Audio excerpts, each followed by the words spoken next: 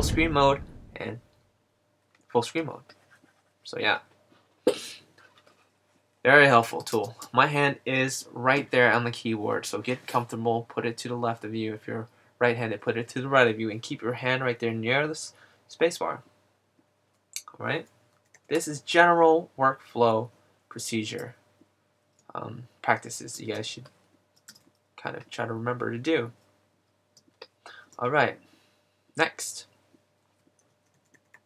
On your new layer, okay, lines on top, shadows, I already said it, values on the bottom, and this guy right here. To select the color, instead of going in and clicking this, press your Option key, you get the eyedropper tool. Now, with the eyedropper tool, you can select whatever colors that's already on your canvas. See, it speeds up your workflow. Bow. Got this one? Good. Now, begin to paint it in using this guy. For instructional purpose, let's use this one, because I'm not sure if the later versions have the same kind of default setups. I remember in school it looked a little different and it was weird.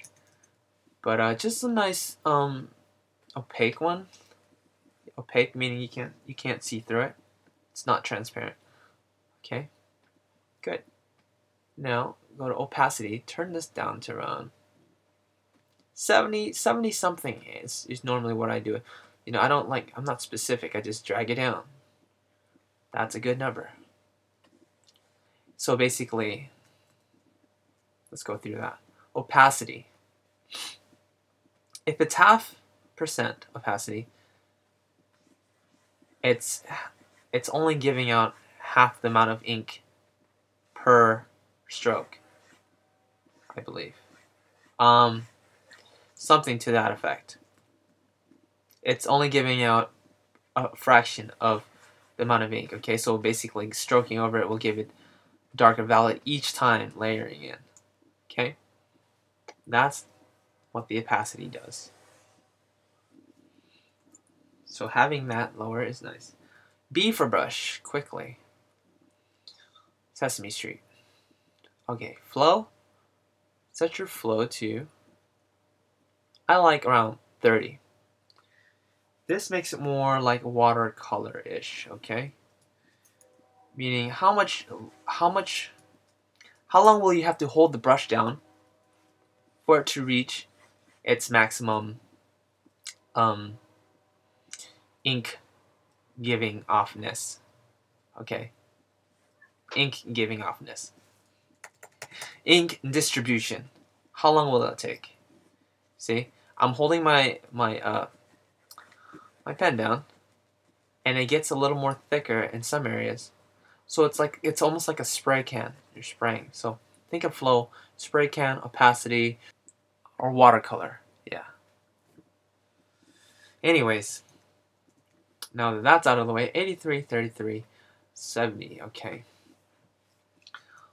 We are going to work in, what I like to do is the light. Okay? Lights first. You can work shadows first. But working in the lights, we can do both of them first. Either way, we'll do the shadow approach since that's more traditional. So call that layer shadow. Double click your layers to title it. Double click that layer. And call that one the value. It's really the local value. Alright? Alright. Cool. Alright. And the top one, line. Oops. Okay, so shadow. Option, select a color. I know I have ADD. Select a color. We got that color now. Shadow, watch this. Poo, poo, poo, poo, poo, poo, poo, poo. Poo, poo. Poo. See? Pretty. Alright. Why did I do that? Watch this. Because the light is over here. The light's over here. Say sunlight's here. Yay. then the shadow is going to be over here. All right. So we got shadow.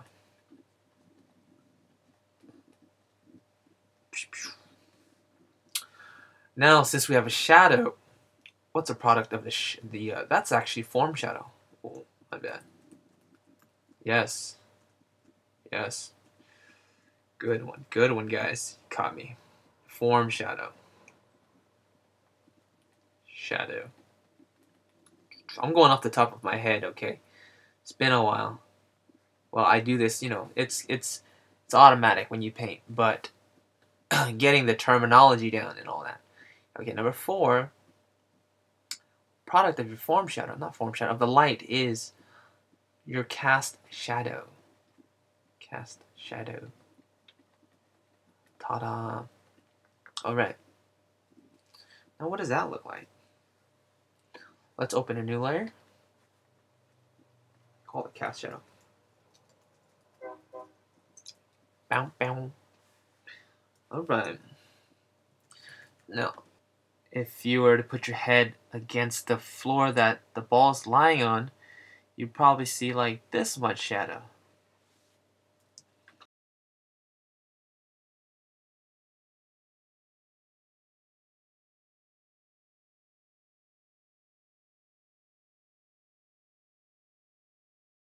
Another important trick, another important hotkey to remember, alright, is undo. This is probably the most important hotkey. I use it probably 90% more than any other hotkey. Command Z.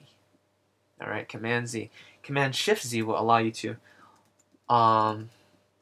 do multiple, I believe.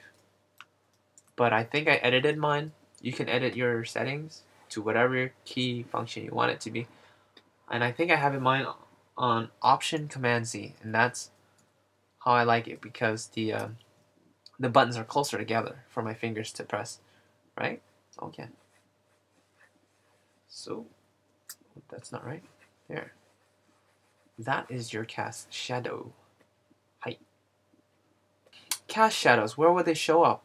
Underneath the nose, where the right underneath the hair, where the bangs of your head on the head, on your head, hair strands, underneath the breasts. New layer, call it the. I'm gonna call it the